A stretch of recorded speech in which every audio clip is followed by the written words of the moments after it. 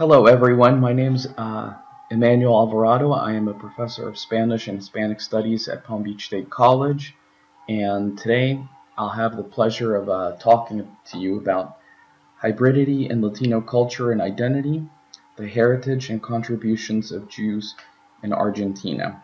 This is a great idea to add to the curriculum because it shows that the Hispanic population, Latinos, are not a monolithic group, and there is great richness and cultural diversity within the Hispanic world. Okay, so let's begin. When I first show this picture, and I ask people, where do you think these pictures take place?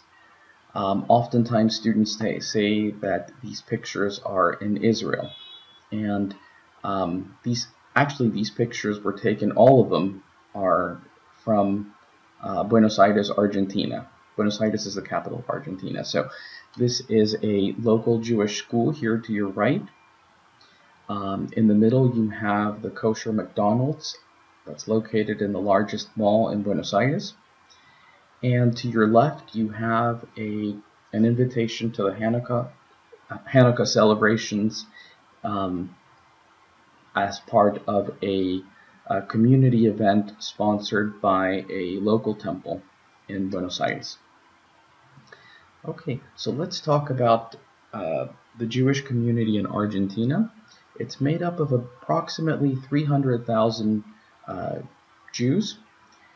Argentina is the fifth country with the largest Jewish population outside of Israel. And the Jewish community in Argentina is the largest in the Spanish-speaking world, and roughly 85% of Argentina's Jews reside in the capital, Buenos Aires. And it's important to note that here when I mentioned that Argentina is the fifth country with the largest Jewish population outside of Israel, the United States is the first. So that's just a good reference point. Okay, let's continue. We'll talk a little bit about the history of the Jewish population in Argentina and the various periods of migration. The very first waves or people of the Jewish religion to come to Argentina, they came in the context of the Spanish Inquisition in or around 1492, when the King and Queen of Spain expelled the Jews, and there was also active persecution against them. So essentially, many Jews who lived in Spain had to flee. Some of them fled to Turkey, to Greece, and others went to the New World, and they settled, and and some of them went obviously to Argentina, and they were what we call in Spanish conversos, which means that they nominally converted to Judaism and I'm sorry, to Christianity, but they continued to practice some elements of the Jewish faith or traditions. Sometimes they're called, in historic literature, sometimes they're called crypto-Jews. And so these are Jews that were in the New World that were essentially either hiding that they were Jewish, or they had converted, but they had, they maintained some element of their Jewishness in their everyday life or in their customs or traditions. To be honest, not much is known about the crypto-Jews or the conversos in Argentina. It's precisely because of the fact that they were trying to hide the fact that they were Jewish in an effort to avoid being the subject of or victims of the Spanish Inquisition. As we move forward with Argentina's independence from Spain in 1816, that basically abolished the Inquisition in Argentina, and a bit after that we begin to see small waves of Jewish immigrants which began from in the 1850s from the Middle East, from Germany, from France, and Britain. There was a small Jewish population that created the first synagogue in Argentina in 1862, and it still stands today. And it's called the Congregación Israelita de Buenos Aires, and you see the location pictured here at the top.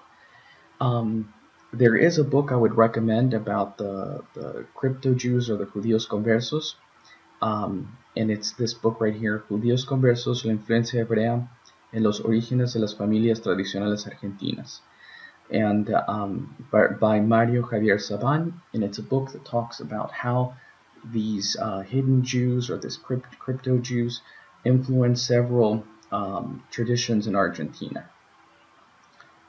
Okay, so let's continue. By the late 19th century, there were many Jews that were looking to escape Russia and Eastern Europe. And so by 1889, we start seeing a large number of Jews who flee, and they go to Argentina, escaping the pogroms, which was targeted violence against Jews in Russia. Many of these migrants settled in agricultural cooperatives in rural communities, which typically included a school, a cultural center, and a synagogue. And it's important to mention that a lot of these agricultural cooperatives or settlements were financed by a man called Baron Hirsch, and you can see his name here at the top of that picture at the bottom. So Mr. Hirsch was a wealthy German Jewish philanthropist who sponsored different agricultural communities as a way to help the Jews escape from Russia and Eastern Europe. And this was one of his settlements that you see pictured here. And you see a picture of some of the families that were part of that settlement. So the presence of Jews in ranching and agricultural communities gave rise to what's called los gauchos judíos, or the South American Jewish cowboys. So gauchos is another way of saying cowboy. And out of this experience, Alberto Gurchunov, and you see the picture here at the top right, wrote a novel called Los Gauchos Judíos, which essentially narrated the story of his parents who fled from Russia and settled into one of these agricultural cooperatives, and they essentially became, they had to basically adopt or adapt to the local community, and they became gauchos or cowboys or cow people. And the story really is about assimilation, about the cultural heritage of the Jews in the rural communities, and the novel became quite famous in Argentina to the point that it later on became a film, and it's also a play, or a musical rather, that's actually presented both in Spanish and Yiddish, frequently in Buenos Aires, the capital of Argentina. It's frequently presented there.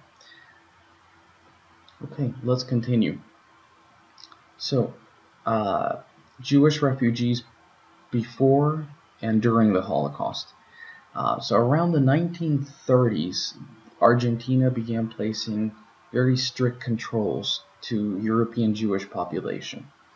Some of the reasons behind that were obviously anti-Semitism. There was the belief that the Jewish immigrants would never assimilate, that they were too different, and there was also the argument that they compete with for jobs with local, with people who were actually born in Argentina.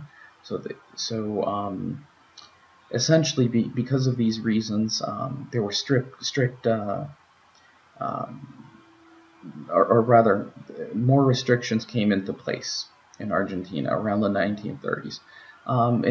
In all fairness, it wasn't just Jewish immigration; it was all kinds of immigration. But um, there was particular emphasis given to the Jewish immigration because there were previous waves of Jewish immigrants that had already settled in these agricultural cooperatives and so on. And so around this time, there was also, especially before the Holocaust, there was a large number of Jewish refugees who wanted to enter Argentina from Germany and from other areas under Nazi influence. Even in spite of these restrictions, there were approximately 40,000 Jewish refugees who arrived in Argentina between 1930 and 1945. Although more than half of them came without documentation and from neighboring countries. Some of them would go to Paraguay, others would go to Bolivia, and from there they would come to Argentina. So when I give this presentation, oftentimes people ask me, what was it about Argentina that attracted the European Jews? And the answer is simply that out of all the South American or even Latin American countries, Argentina has always been one of the more European-like, both in terms of its population, in terms of its history, and so the European Jews saw Argentina as essentially an extension of Europe, somewhere where they felt that they could be comfortable, somewhere where they felt that they could do business and prosper. And so essentially they saw it as an extension of Europe, and a place where things would be more or less familiar to them. And so there were different settlements, different agricultural cooperatives that continued to absorb a lot of these Jews from areas that were under the Nazi control, either from Germany itself or from Nazi-controlled areas in Europe. One of them was a cooperative or a settlement in the area of Misiones, which, if you see the map, it's in the northeast part of Argentina, close to the border there with Brazil. And so and on the left here, you'll see a plaque that was or monument that was set up by the local government there to celebrate the fact that many of the refugees actually settled in that area. And I'll translate what the plaque states. It states the Jewish community of Misiones, which is that area, that city, as a testimony of the gratitude to the province of Misiones for having granted access to immigrant Jews. We dedicate this to our ancestors because this meant life for them and the beginning of a future in peace, and granted faith in their new country, Argentina. And that plaque was set up or was paid for on September of the year 2000. I should also mention another important settlement that was set up, and it's called Colonia Avquidor, and Colonia Avquidor, and it was created in 1936 by the Jewish Colonization Association, and it was also sponsored by the same Baron Hirsch that we mentioned before. And this one was specifically set up to help Jews who were fleeing Nazism in Central Europe, mainly from Germany, Austria, Poland, and Hungary. It's important to note that it was the last sponsored settlement for Holocaust Jewish refugees in Argentina. And for that reason, it deserves a specific historical importance. And it was, like the other agricultural cooperatives, it was a rural community and the immigrant population was meant to support the expansion of agriculture. And this is a key point because, as I mentioned before, there were several immigration restrictions, but one of the areas in which Jewish immigrants could come to Argentina was if they were going to be part of one of these agricultural cooperatives in which they were only going to be working in agricultural activities, and so they wouldn't go into the cities and compete for jobs. So as long as they were sponsored by one of these types of communities, they were okay to migrate. And so this is why many of these agricultural cooperatives were so influential in granting immigration documents to the Jewish refugees during the Holocaust, before and during the Holocaust. So this Colonia Avgidor reached a maximum total population of about 1,500 people during World War II, and was mostly made up by Jews from urban areas in Europe who had no knowledge or very little knowledge about agriculture. So coming to Argentina for many of these families meant learning new skills and adapting to oftentimes very harsh conditions and very poor conditions that they were not used to. So in the years after World War II, it's important to note that most of these agricultural cooperatives, after World War II was done, began declining. Most of the families wanted to leave the agricultural settlements, and they wanted to go to cities where they thought they could make more money or have a better chance to succeed. So it's important to note that that was the general trend for all of these settlements, all of these Jewish settlements. Over time, especially after World War II was over, they began declining, and people resettled in the cities.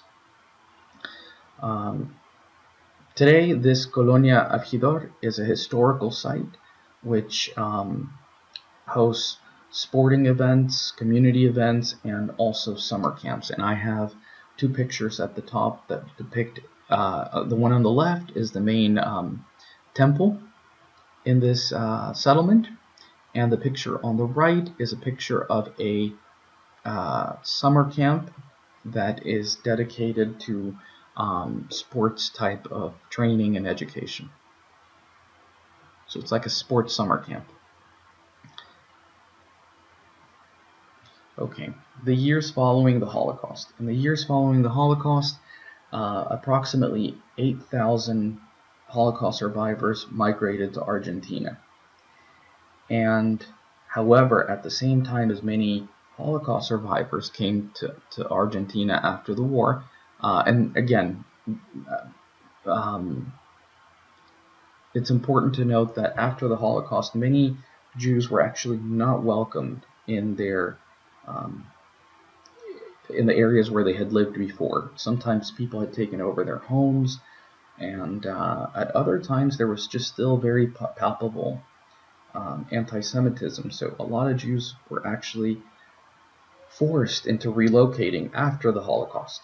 And some of them fled to the United States, some of them went to France, and so on. But some of them went to Argentina. And at this point, they weren't forced to go into these agricultural settlements. They were able to just go wherever they could find somebody to help them. And okay, so just as there were Holocaust survivors who came, or Jews who came after the war, after World War II, at the same time, Argentina is actually quite famous for having also received many Nazi officers and Nazi collaborators who also settled in Argentina following World War II. And in part, that was largely facilitated by the man that you see here on your right, Argentine President Juan Domingo Perón.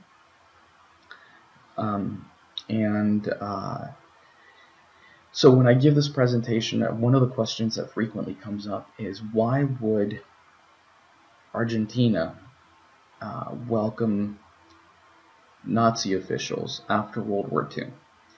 And it's a complex question, but the reason why is, well, first of all, there were several cultural sympathies, let's say, in Argentina for fascism.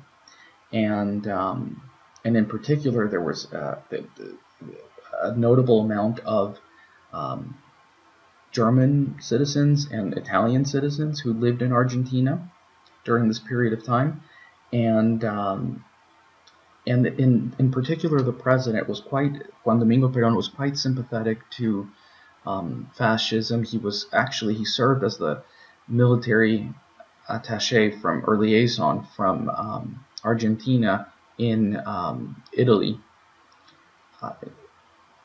for some time, and he was a man who was very impressed with the militarism of Germany, with the militarism of Francisco Franco in Spain. So in general, he had a lot of both personal connections and, I guess, ideological sympathies for these regimes. So once the war was over, he was in many ways happy to facilitate the arrival of many of these Nazi officers. Another reason as to why sometimes some historians argue that Argentina welcomed the Nazi officers or Nazi collaborators was because they thought that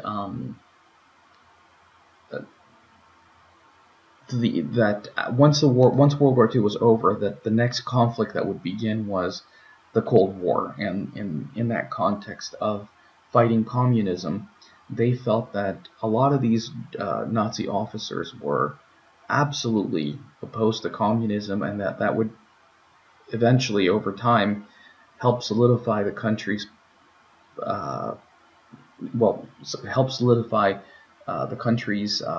opposition to communism. And they also bet that over time there would be less interest in chasing war criminals and more interest in solidifying support for capitalism and opposition, and to bolster opposition against communism. And a third reason as to why Argentina welcomed the Nazis was also some people believe that some officials in Argentina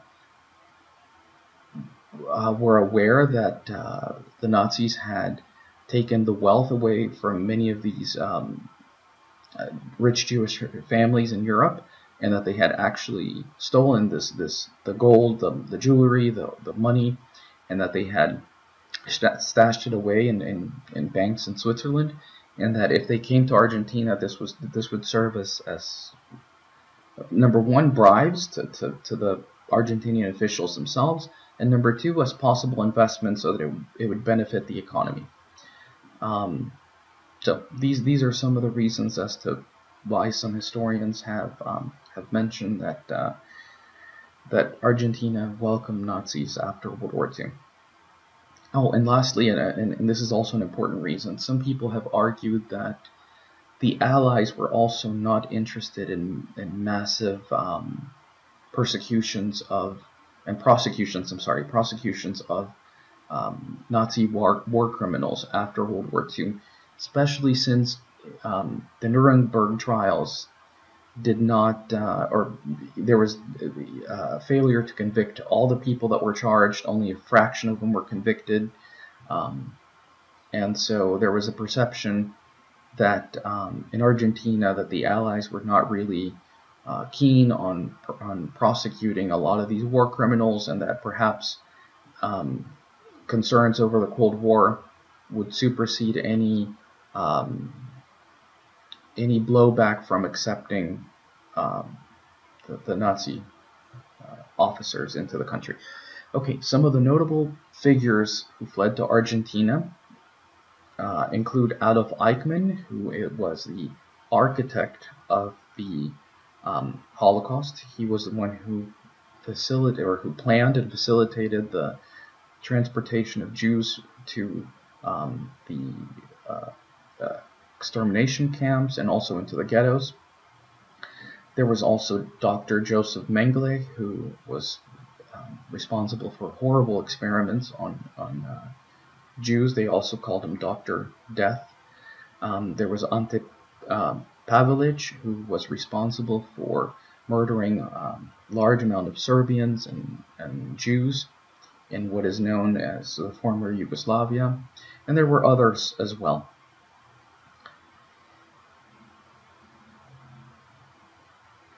Okay, a fascinating aspect about the post-war in Argentina was that, as I mentioned, there was a confluence of Holocaust survivors and also former Nazi officials living in the country. And this confluence at times resulted in obviously uncomfortable types of interactions. But one of the most notable aspects of this type of interaction was the capture of Adolf Eichmann in Argentina. And let me just provide you with a bit of background about Eichmann.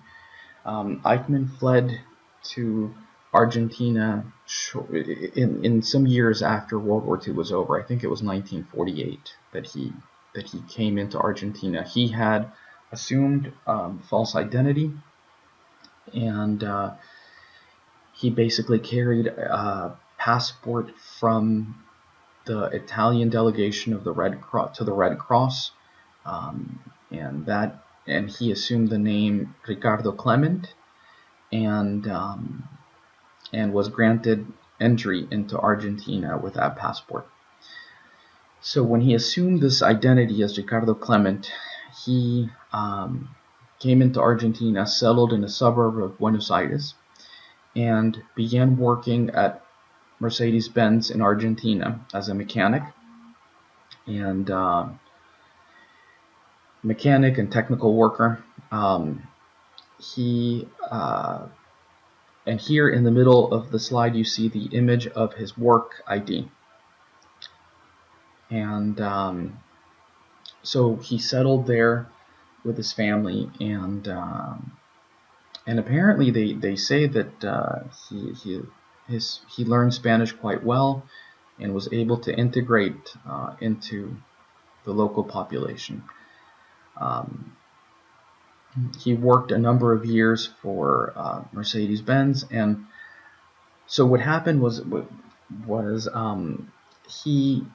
his oldest son, Nicholas Eichmann, who is pictured here on the left. Nicholas, instead of using the last name that his father had assumed, which was Clement, he actually would commonly use Eichmann as his last name, and he would present himself as Nicholas Eichmann to people. Well, when he was in high school, Nicholas Eichmann began dating Sylvia Hermann. Sylvia Hermann was the daughter of Lothar Hermann, who was also a German immigrant in Argentina. However, and Sylvia did not know this at the time, Lothar was a German Jew who was actually put in one of the camps, in one of the concentration camps, and had survived it. And he survived, but he was also, because of the physical abuse that he endured, he became blind over time. So Lothar fled to Argentina and actually concealed his Jewish background precisely because of fear against anti-Semitism and because of what he had suffered. So Sylvia Hermann grew up in Argentina, and she grew up as a Catholic girl. So for a long time, Sylvia did not know of her Jewish background. However, once Sylvia brought Nicholas Eichmann to her home, and Nicholas introduced himself as Nicholas Eichmann, and so Lothar began asking Nicholas a bit more about his father, and the more he found out about his father, the more Lothar began to think that Nicholas's father was actually Adolf Eichmann, and Lothar contacted a prosecutor in Germany who was holding a trial, or who was leading the legal process against some of the Nazi officials in Germany. And he contacted him and he told him, I think I have identified the son of Eichmann and Eichmann himself, Adolf Eichmann himself.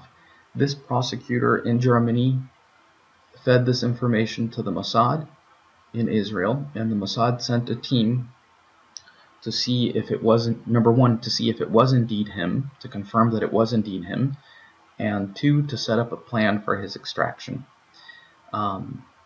And so a team of Mossad agents followed Adolf Eichmann, every day. They identified his daily routine, and after some time they captured him, and they held him in Argentina for some time. I think it was some weeks, and then eventually they got him out of Argentina, and I think they got him out. If I remember the story correctly, they drugged him to the point where he was. It would appear as if he were drunk, and so they took him to the airport in Buenos Aires, and they passed security. And if people ask questions, if the security officers ask questions, they just basically said, "Oh, our friend is drunk. We're sorry about that," and they put him on a plane and took him to Israel. Eichmann had a very famous trial in Israel, and he was sentenced to death thereafter. But this whole episode, number one, was embarrassing for Argentina, and number two, it shows the consequence of this confluence of Holocaust survivors living alongside with former Nazi officers. I must also state that this story about Eichmann is really largely the exception. For the most part, most former Nazis in Argentina led a very quiet life, not drawing attention to themselves, and the majority were not captured. For example, Dr. Mengele was never captured. So the majority of them did not face any kind of prosecution or anything like that. They were able to live their lives in Argentina. Okay, and moving on. So let's now look at the period after World War II, and talk about what it's like for Jews now living in modern Argentina. So in the decades after World War II and into the present, Jews in Argentina have largely integrated and assimilated into Argentinian society while maintaining cultural and religious traditions and practices. Just like in the United States, there are prominent Jews in the fields of law, business, medicine, arts, and culture in Argentina. And just like in the United States, there are various Jewish schools and community centers where the Jews practice their faith and traditions freely. I've included a few pictures. This is what you see here on the top left is a Hebrew school in Buenos Aires. In the top right is a Jewish family celebrating Hanukkah. And on the left bottom is a picture of a temple, and which also serves as a Jewish community center in Buenos Aires. And on the bottom right, you see a march in a Hebrew school in Buenos Aires. And oh, I should also mention one of the issues that the Jewish population in Argentina faces, much like the one that the Jews in the United States face, is a clash in between those who are more strict about keeping Jewish traditions and those that take a more relaxed view. And also there's a strong clash between those who intermarry people of other faiths versus those who only want to marry people of Jewish Jewish heritage and faith. So just like these issues are a source of tension among Jews in the United States, the same is the case for the Jews in Argentina. And I have some discussion questions here that we can talk about. So the first one, how does the information presented about the Jewish population in Argentina relate to your own family experience or the experience of someone close to you? Well, given that we're in Florida and that there are people from all over the world, I think this would be an easy question to answer for a lot of people. For me personally, I am originally from Mexico. However, I also do have a Jewish background, and so this is something. Obviously, this topic is interesting to me, so I am also a product of this multicultural dynamic that happens in Latin America, and but I'm sure that students in your own classrooms can share how their own immigration experiences or how they can find parallels to the Jewish experience in Argentina. Number two, how has Jewish migration influenced Argentina society and culture, and by extension, the Spanish-speaking world? Well, in the presentation, I mentioned that the heritage of Jews in Argentina goes back to the Inquisition. There have been several waves of immigrants to Argentina. First, they were essentially waves that were seeking to escape the pogroms in Russia, and then we had other waves that were of Jewish refugees that were seeking to escape anti-Semitism in Nazi Germany, and then we have the integration of Jewish synagogues and community centers in urban centers in Argentina, and we also have, for instance, the famous novel El Gaucho Judío, the Jewish cowboy, that speaks about the experience of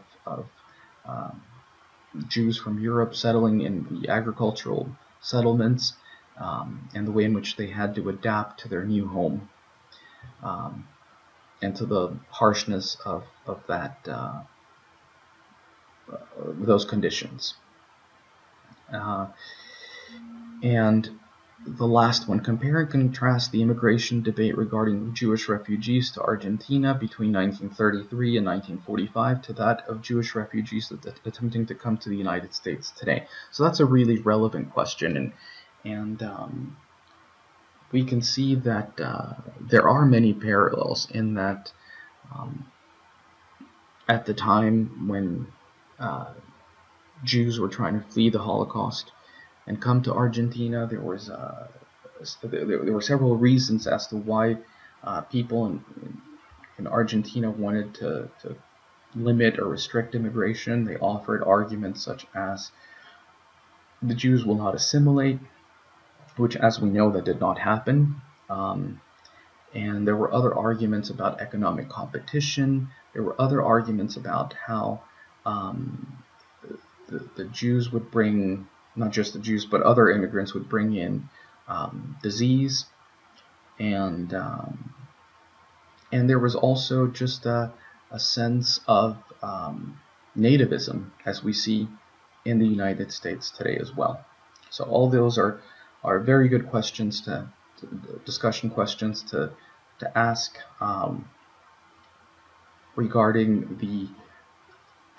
and discuss regarding the heritage of the Jewish population in Argentina. And I think that's the end of this presentation. I hope you all enjoyed it and learned something from it. And please let me know if you have any questions. Thank you so much.